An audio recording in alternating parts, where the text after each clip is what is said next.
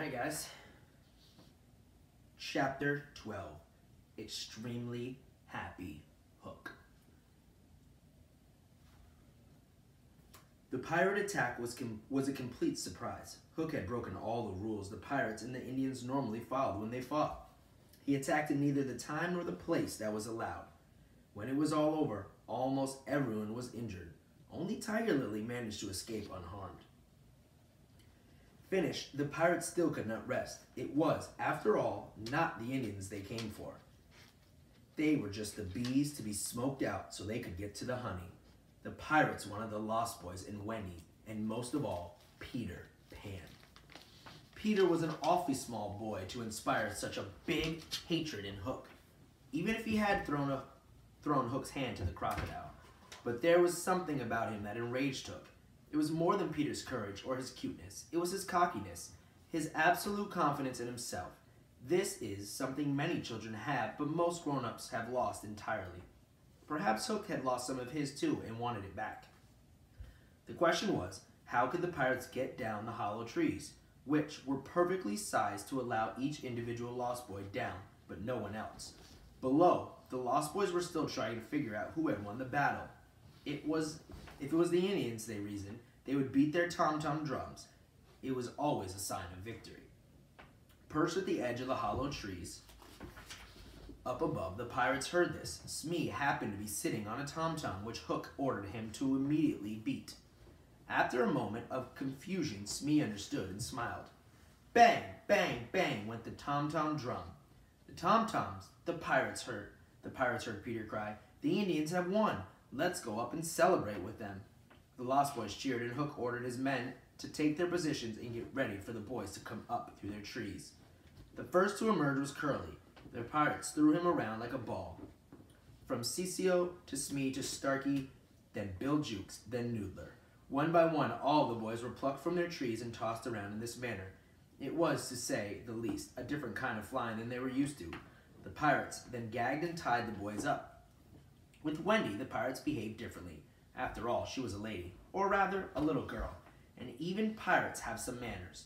When she emerged, Hook offered her his arm and bowed so elegantly that she blushed. When they tied her up, they used the softest rope they had, apologizing and making sure that they weren't hurting her. When it came time to tie up slightly, however, the pirates found that it took far more rope than had with any of the other boys, and Wendy. It turned out that Slightly had been sneaking so many snacks lately that he had grown greatly. In fact, there had come a day when he no longer fit in his tree.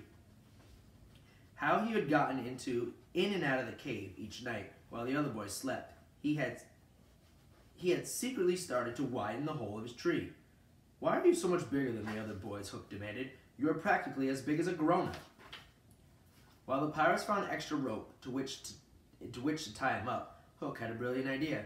He knew how he was going to get Peter, who was still down in the cave.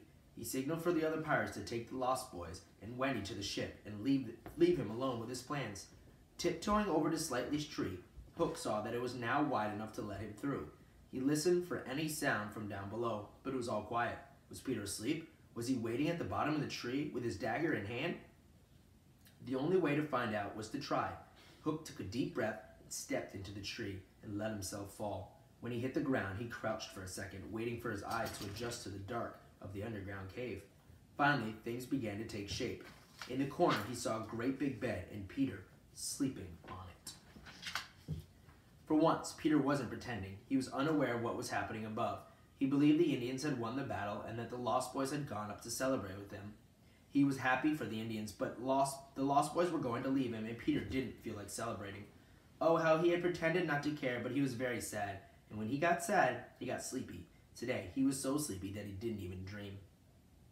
It was in this sad, deep, dreamless sleep that Hook found Peter. As he stood over the bed and looked down, Hook felt slightly sorry for the boy. After all, Peter was only a child, and Hook wasn't completely evil.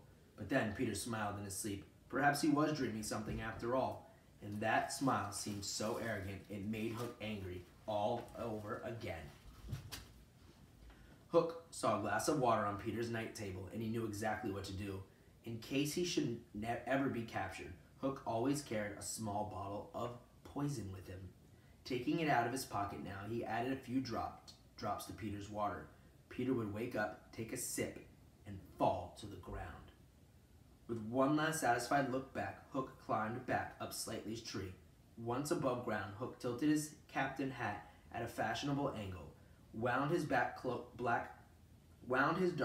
dramatically around himself, and stole away through the forest. Uh-oh. Chapter 13, Carried Off.